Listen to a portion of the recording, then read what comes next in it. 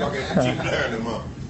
Try, man. That man, it takes me around 5 months, man. Bumbaclot, man.